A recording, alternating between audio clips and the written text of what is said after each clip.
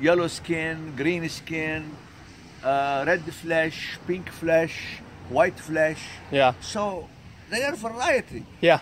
But the finest one that grow here are the Desert the King. brown turkey and the desert king. Yeah. I mean, this is after experience. Yeah. You could have the other one, but depending where you plant them, the soil and all that factors come in. But I quit, propagating the other ones because of lack of, I started uprooting them, putting in a pot, and selling them. Oh, okay. First, I took them to my church, and we sold them at $10 a piece in the church, and we make a lot of money with the church. Great, that's People awesome. loved it. Yeah. But then the word getting around, I started getting called to festivals, fruit society, master gardeners, and I make speeches and they pay me. Ah, nice. I did not expect that. Yeah. That's like icing on the cake. That's pretty fun. Like the trees. What I do with the trees is that I propagate them and I sell them. See how I make them hold up to each other. Otherwise, they drag down. Yeah. And my objective is not to allow them to get too high because they'll be hard to harvest. Yeah. Okay, here you got two kinds of trees. One is Desert King and one is brown turkey. And these are for the animals not to climb easily. Yeah. They still penetrate. You see now they're starting to come out. They're coming out, yeah. Saw the fig, right? Yep. Look here what I do. I make the branch of the fig come from the tree. Yeah. And cover it with dirt. And then after a year passes or more, I cut down and this is ready to move. The tree to go in a pot or to another garden. Yeah. Many of those are like that. Yeah. Okay, cool. And that takes how long to root? To have enough roots to sustain growth on its own has to be 1 year. At least no 4 years? less. Yeah. I mean, you can have it 2-3 years on your convenience. Yeah. But not less. And this is a brown turkey that's grown right next to a Desert King. Yeah, the brown turkey is the front one, and this is the Desert King. I mean, this is when it starts coming, and you cannot tell it apart unless you come to the branches. And what are those things that you have up here? Are those just to scare the birds? These are to weight the branch down. Oh, okay. So those are weights. Yeah, so these are from windows. If this is not made to go this way, to stand up, I cannot harvest it. Yes, okay. This way, I bring this step ladder here, and I go up with a hook. I have a hook. Yeah. Several hooks. Everyone different lengths. I show you along the way. Yeah. And then I reach it, extend my arm. Like I cannot reach, for example, that. I bring it down. And these, if okay, they start touching my head, I lift them up. So just like this ball right here, you grab onto the ball and it pulls the branch down lower? Well, this was to distract the birds. Oh, okay. But this is not heavy. Those are the heavy ones. Yeah, yeah. Okay. I mean, everything has a purpose. Yeah, that makes sense. I don't do them for like this, It's ugly, but I have to do it. Because the raccoon, if he gets there and he tangled, he don't like it. One time he get caught. Yeah. He can't know how to escape, Bingo. And keeps the raccoons and squirrels I out. hate to shoot them because, yeah. The neighbors will hear the sound and they think I am cruel and all that.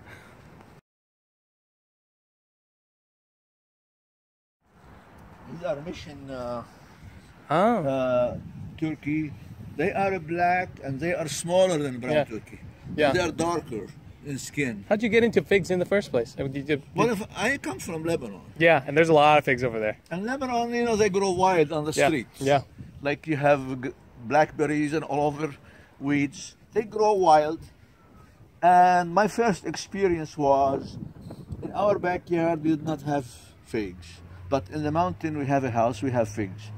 So I decided to get a branch like that, break it and stick it in the ground. It takes off. Yeah. But you have to be at the right time like now. Yeah. It's not just any other time. Right. Because you can see over there, that's what I do. I propagate them. Some of them I stick down and some of them I lay down from the tree. And then when the time comes, I uproot them and sell them.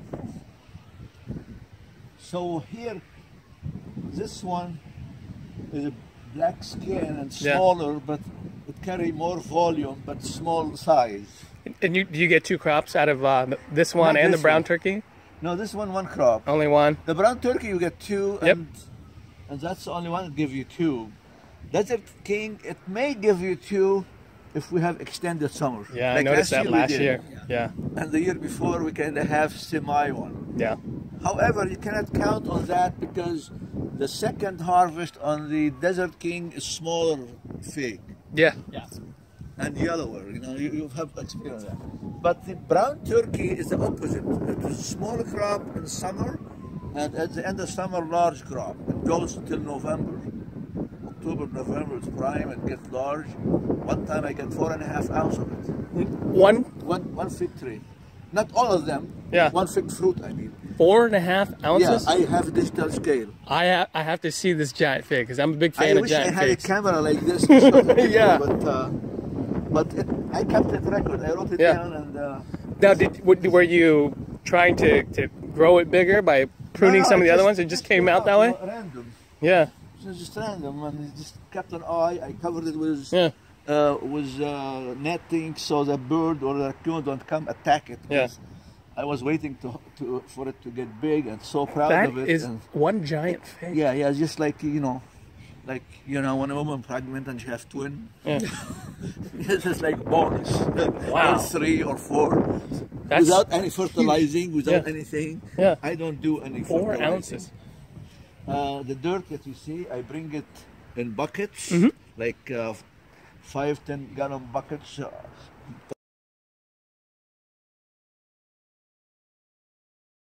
Park it there and wheel it out here, and I spread it. Every year I spread some New dirt. because the more dirt, the better. It's like a nutrition to it. What you see here is grapes. It's coming Oh, okay, yeah. like 80 feet from around the deck. Is this one plant? One tree is ending up here so far. What kind of grape? This is Cabernet Sauvignon, so that's why I Yeah. don't prune it. How do you prune for maximizing the production? Well, if it is not too crowded, I prune it like I did here, Yeah. and there. So when you prune it like that, you make it dense. You create a new branches coming out. Yeah. So when I don't need that, so I let it grow and then I tie it down like I did over there in order to be able to harvest. So you have to always think of harvest time. Because if you let it go 20, 30 feet high, Right. Yeah.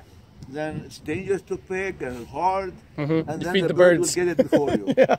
You feed the birds before you get Right, it yourself. And there's no point in that because No. I mean, because people are busy. They plant and forget about it. Mm-hmm. It's just that, if you don't, it's just like children. If you don't have time to raise them, don't bring them. But people do. And then you see the results ending up on the streets or on welfare Right. and so forth. Right. So,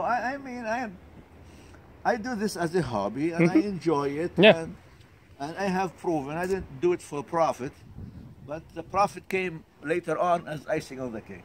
I did not Yeah. strive for that. But right now, if I have my life over again, like young man like you, I would probably make a big farm and, put a lot of figs in it and sell to the market, because in the Northwest, we don't need it. We don't have that. We need it badly. Nobody sells the fig No. trees and stuff except me. Yeah. And those figs you see in the store, they're coming from somewhere else, Yeah. like California or Florida. Mhm. And I have like 2 restaurants and 2 retail shops that come and buy my stuff. Oh, really? And I could expand more, but I don't. Yeah, I yeah. don't have time and I can't deliver because it takes Sure. too much time. The time of harvest is precious time. I go from one to another continuously from Yeah. July till November. Every day, I harvest.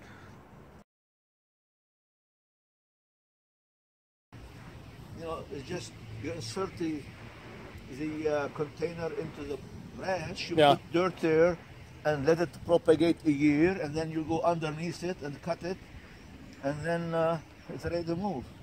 It's kind of like air layering. Yeah, did you see the blog on in the internet explaining those Yeah. about figs? Yeah. Yeah, she put it on the radio, that lady. Yeah. Oh, really? Also, Interesting. but when she took it from the Seattle Times. And from that time on, those branches, they were going up and they started layering them down. Yeah, okay. And then So these are all laid down and they're touching the ground, and right. in about a year they'll grow some roots. That's right. Yeah. What about this big one right here? Is this something you just cut up? This one? Yeah, the big this one. This is what's just to hold it up. Okay.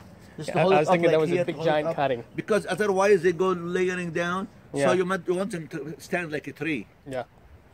This way you have to make it, you know, a way like here or there Interesting. to hold the branch up. And then you Otherwise got- it yeah. doesn't go like that. Some cement.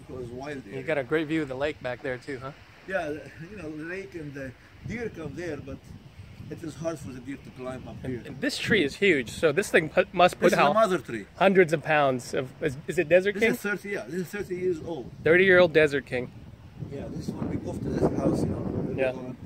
The reason I put it there by the border is because we had 3 children and their friends used to come here and play all over the place. Yeah.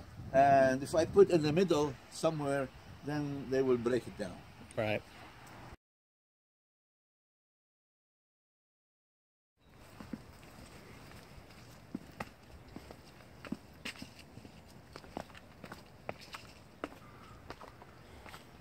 So this is a mother tree here.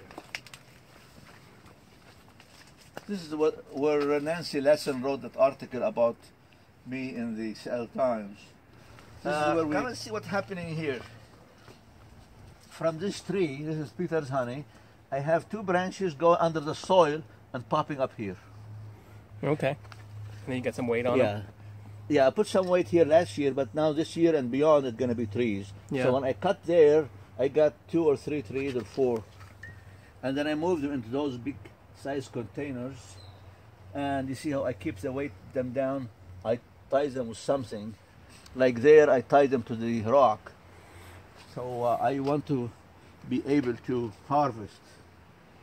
Here I have a lot of sizes, depending on the tree, I move it to it.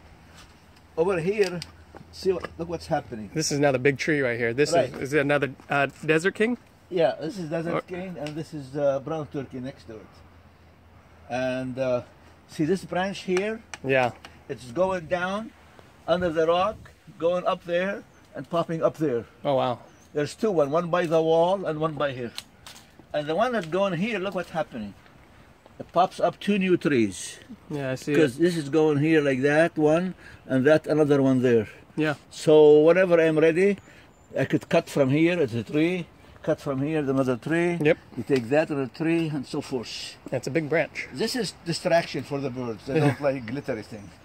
But the raccoon, they don't care. They, You weren't down in Mardi Gras partying over here? yeah, well, they are like stuff I buy at a garage sale. Yeah. And people want to get rid of, use them as distraction. Yeah, yeah. Not like I look for them. Yeah. Ribbons work well too, the little ones. Yeah. You see, all tied down because make convenience. Otherwise, they shoot. Is this another Desert King right here? Another Yeah, Desert this is King? Desert King. Oh, okay. So you're probably pulling like hundreds of pounds a season. Perhaps. I look for money. Every time I sell like Yeah. $20 or $40, $50, I write it down in my calendar, and then I total them. Last year it was about $2,000. Oh, great for you. That's really good. Yeah, I mean little by little. That's Yeah. including trees and fruit. And fruit, yeah. Because if I categorize them, it take me longer time, but doesn't matter. And like a tree like this, how many pounds of fruit do you think it'll produce? Well, you never guarantee because you're sharing that with the birds and the yeah. raccoon. The raccoon is Yeah. my big enemy. That's true. Number 2 is the rats. The rats come and eat them raw before they ripe, like cucumber, you know, hard. Yeah. They chew it. But the bird, they choose the best one that has to be ripe. That's a fix. So I fill the pond with dirt, you know, like I bring a load of dirt Yeah. and I put it here, and I planted here. We got a new tree. It's called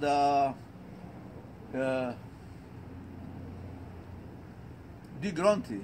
Negron? Negronti. Have you heard Yeah. of that? Yes. It's very black and very long, thin. Mm-hmm. And it started to come out. Mm-hmm.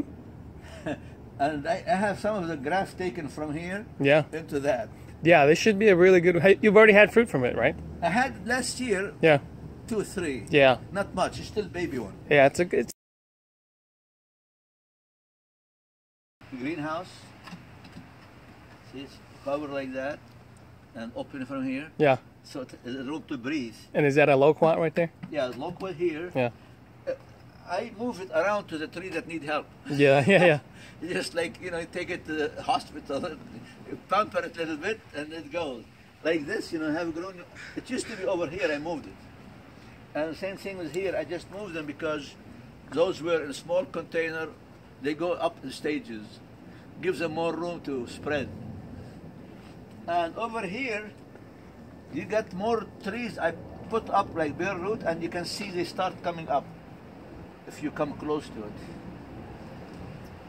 And these are varieties. The square one are a brown turkey. Mm-hmm.